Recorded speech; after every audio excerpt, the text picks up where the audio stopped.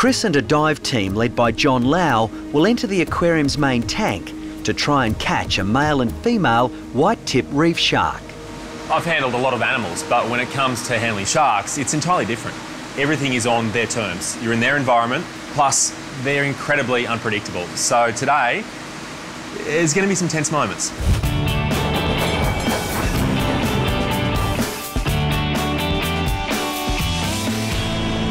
I've got a funny feeling today is going to be, well, different.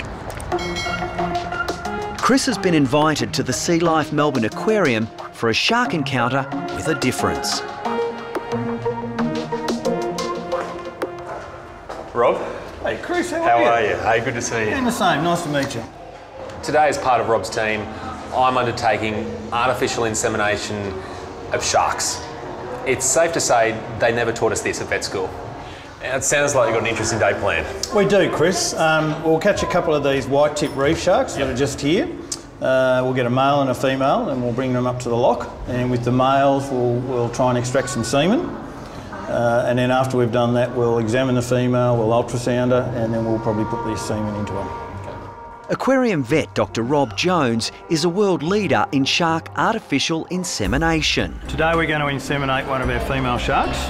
And the idea is that through these procedures we develop the techniques that we can then use to save the endangered shark species. The main one that we're concerned with is the grey nurse shark, which is critically endangered on the east coast of Australia, and we're down to less than 1,500 in the wild. There are only a very small number of grey nurse sharks in captivity, so Chris and an aquarium dive team will enter the main tank and capture a male and female white-tip reef shark. These sharks will be used as a surrogate species on which artificial insemination techniques can be perfected. I'm sure when I walk in here today, Rob's thinking, this has to be the first time Chris has ever caught a shark. It's not true.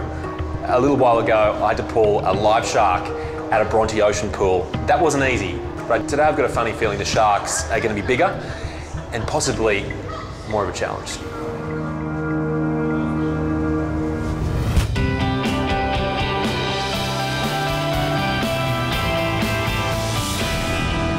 John, this is Chris. Hey Chris, how are you? All set to get suited up? You bet. Beautiful, beautiful. Chris is at the Sea Life Aquarium in Melbourne. This should just about do it, I reckon. Is that the biggest you've got? It'd stretch out. They're pretty good at stretching. He's taking part in a groundbreaking shark artificial insemination program. Fit you like a glove. Chris and a dive team led by John Lau will enter the aquarium's main tank to try and catch a male and female white-tip reef shark. I've handled a lot of animals, but when it comes to handling sharks, it's entirely different. Everything is on their terms. You're in their environment, plus they're incredibly unpredictable. So today, there's going to be some tense moments. Great thing is, now I look like a seal. Sharks hate seals, right? Once they've been caught, semen will be removed from the male shark and used to artificially inseminate the female. If successful, the hope is this insemination technique can then be used to breed the critically endangered grey nurse shark. Get this on now? Yep, let's go. Once we've entered the tank, theoretically, the plan is simple. We locate the white-tip shark. It should be sitting underneath a rock. That's its usual hiding place. From there, we give a bit of a tap on the nose. As it rushes out, net on front of it, net on the back of it. Hopefully, then we put a shark. The first shark to be caught will be the female. Fortunately for the team, it's an easy catch.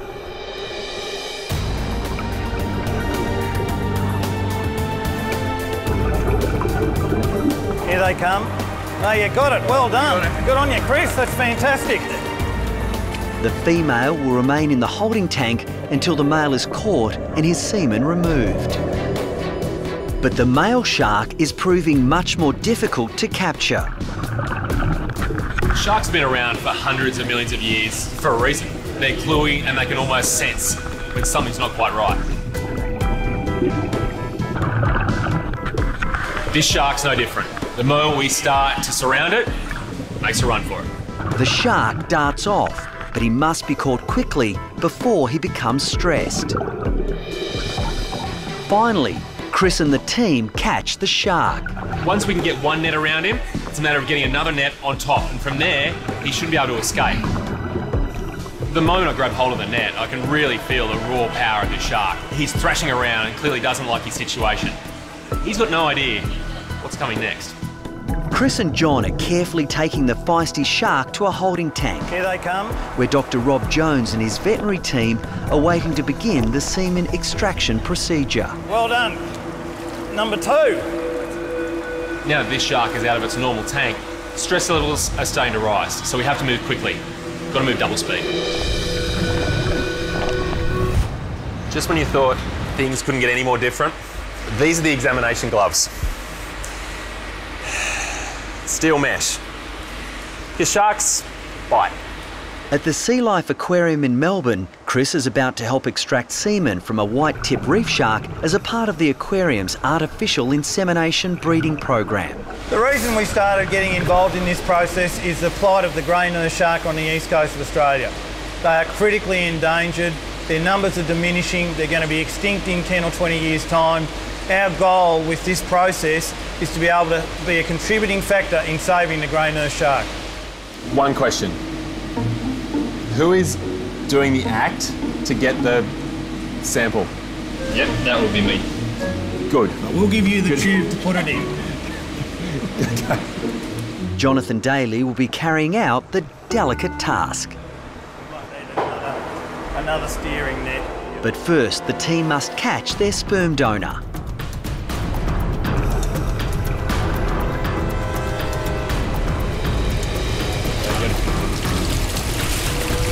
Keep it in water.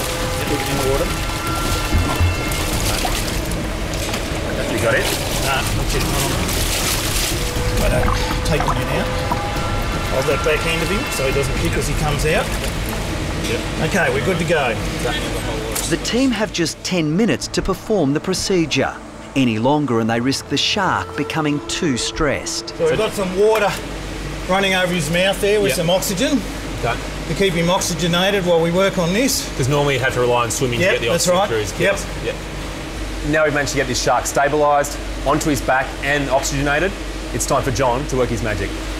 So what we're doing is we're just feeling for the lower reproductive tract and just putting a little tiny bit of pressure on that, and then we're able just to express some sperm into our tube.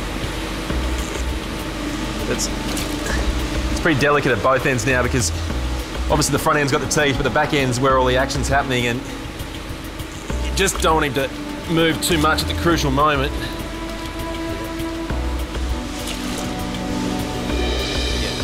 Done. Just a tiny bit. Yeah. Yeah, wow. So it's really just a little tickle over the important part there. Yeah. And it stimulates him enough that he actually produces the sperm there. Are we done, John? Yep. We've got a good sample, that's great. Yeah.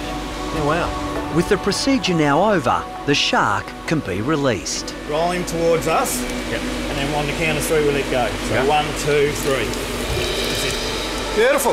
Well done. But before insemination, the sperm must be examined to make sure it's a live sample.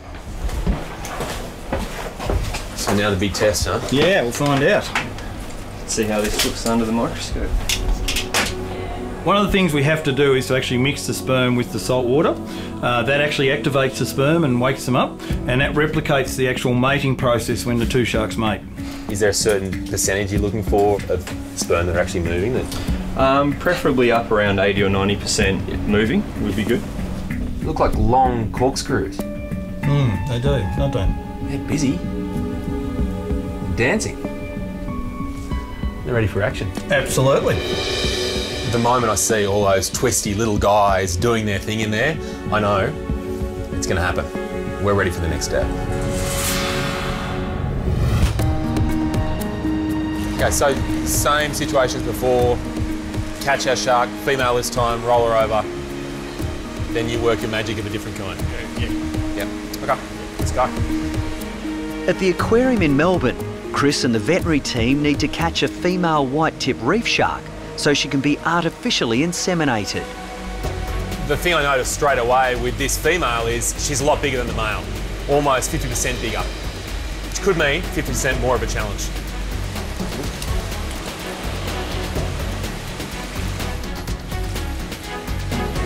She comes.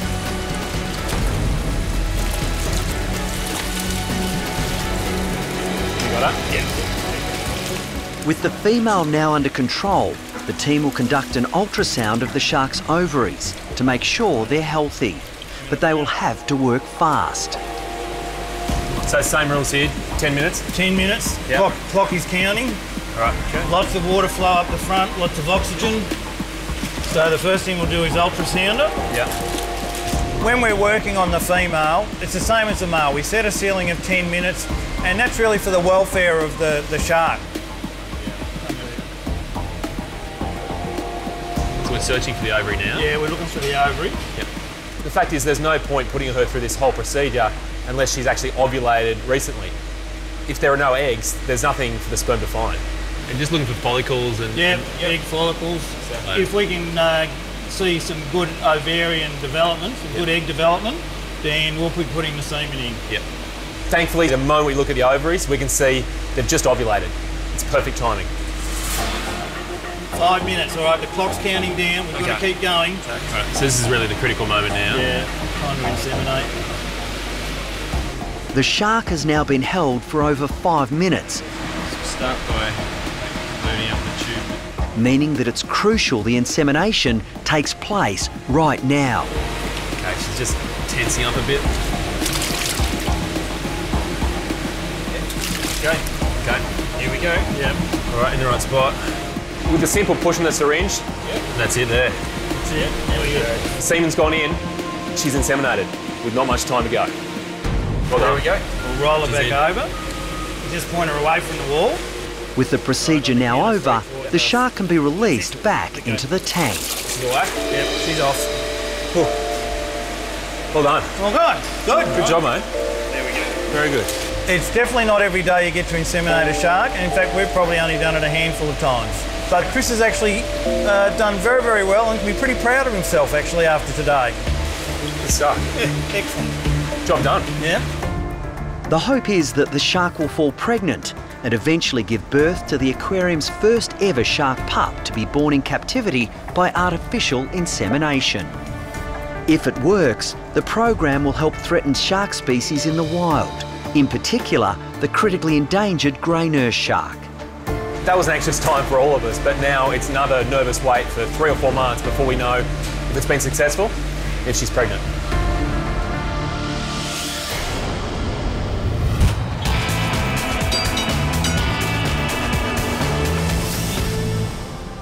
It's been 8 weeks since Chris helped out with the shark insemination program at the Sea Life Aquarium in Melbourne. So this is really the critical moment now. Yeah, time to inseminate. Okay. Here we go. Yep. All right, in the right spot. With a simple push on the syringe, That's it there. That's it. There we go. the semen's gone in, she's inseminated. She's away. Yep, she's off. Well done. Aquarium staff are yet to confirm if this shark is pregnant, but there is some good news. A baby shark in the nursery. Patricia is a small baby brown banded bamboo shark. She's the first shark born in Australia from artificial insemination. It's the first time in the world that that species has been bred with artificial insemination, and it's the first time for any shark or ray species that semen has been transported from one facility to another with a successful insemination and a live birth.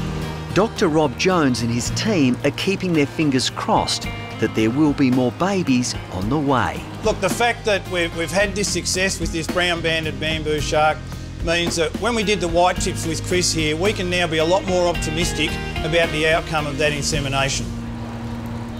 Hi, I'm Dr. Danny. If you enjoyed this video, then please remember to subscribe to the Bondi Vet YouTube channel. Click on the screen now to continue watching more great content. And if you love Bondi Vet, then check out our Bondi Pet Marketplace at bondipet.com for a great range of Aussie pet products and services. We can't wait to see you there.